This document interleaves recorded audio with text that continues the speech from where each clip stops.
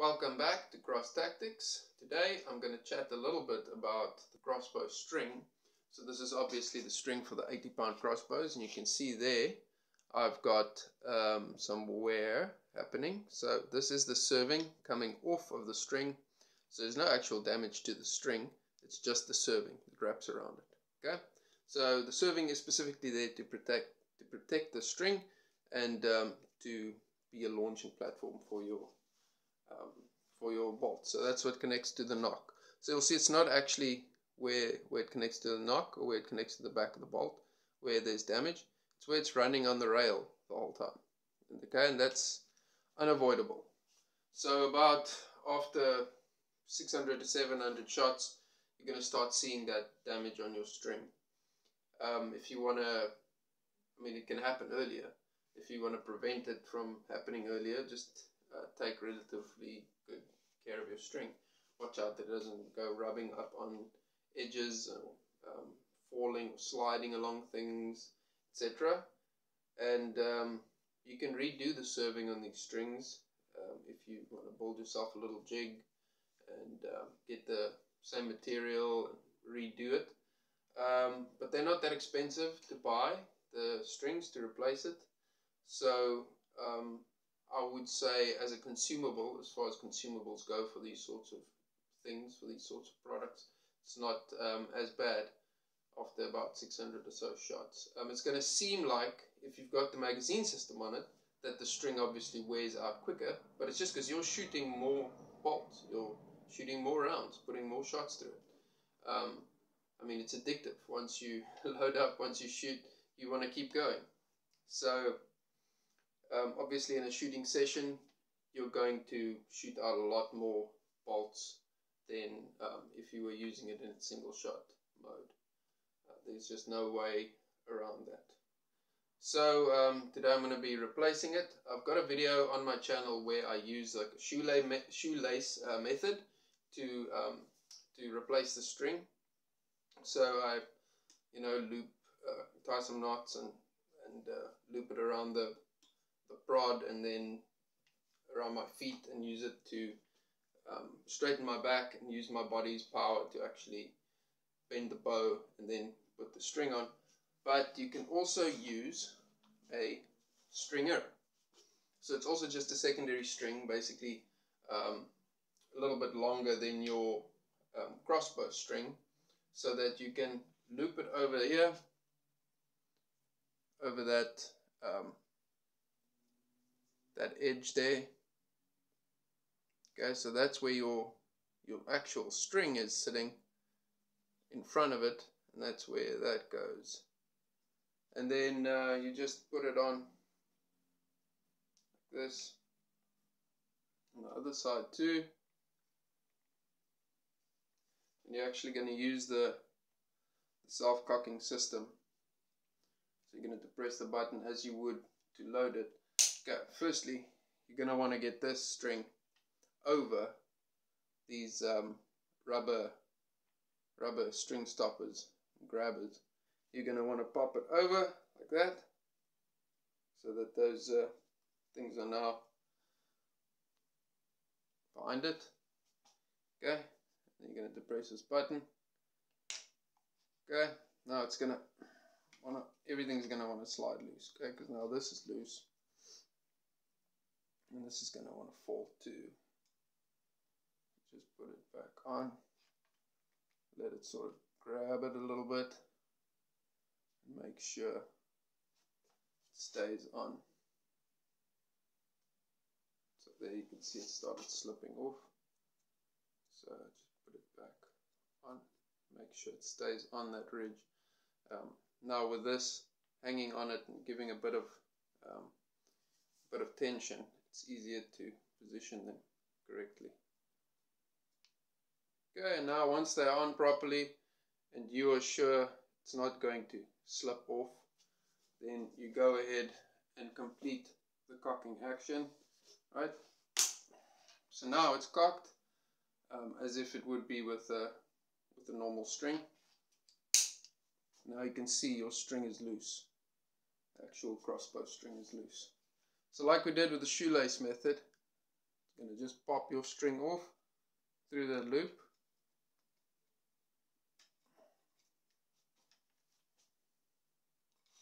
Pop it out through the loop.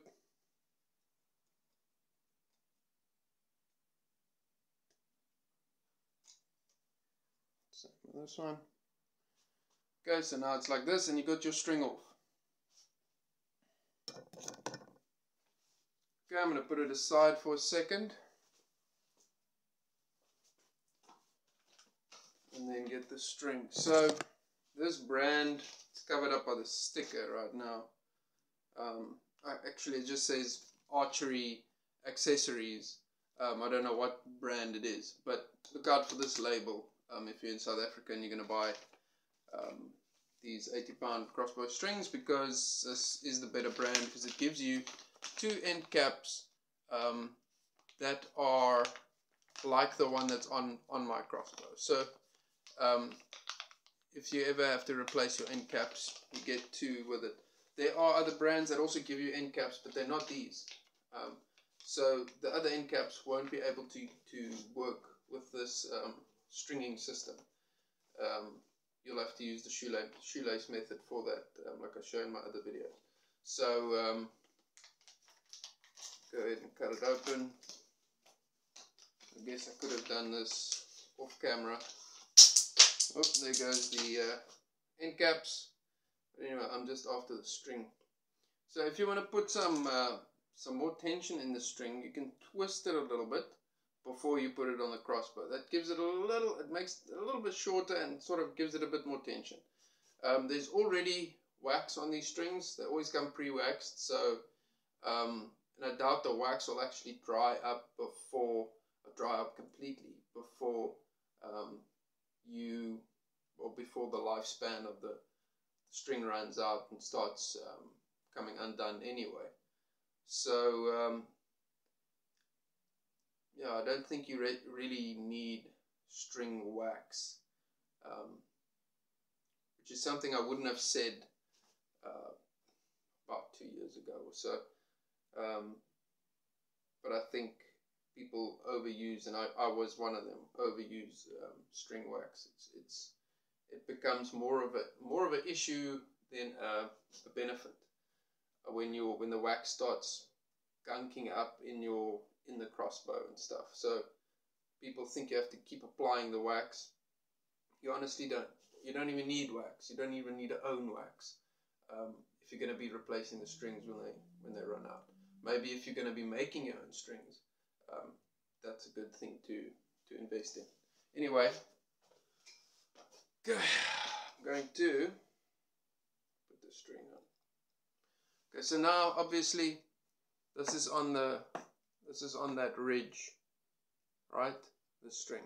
So you want to get your crossbow string onto this. See those grooves there? Okay. And once again, you're going to put it through the loops. Okay, so I'm going to position this one there on it, like that, and then push it through the loop. Yeah. And through this side. So you can see what I'm doing here. Alright. So now it comes to this side and over the loop.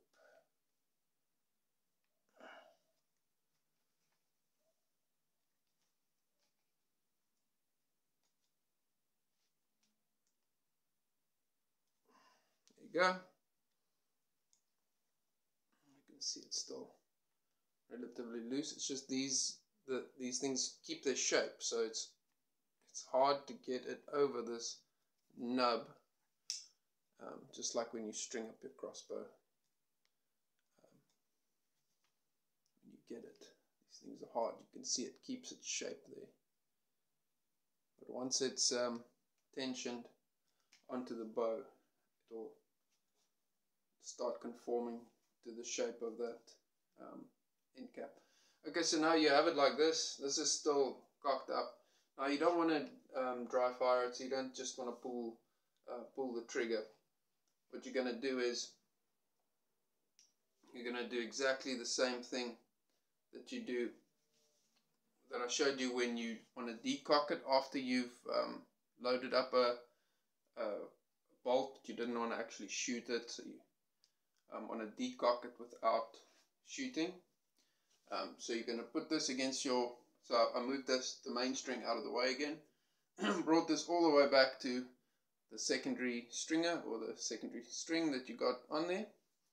Right, and now I'm going to just do a controlled release. Once again, keep my fingers away from that area, do a controlled release.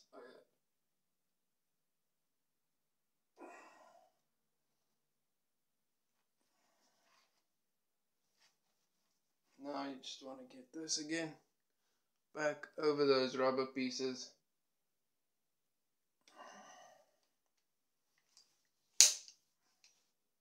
You can pop your stringer off. There you go.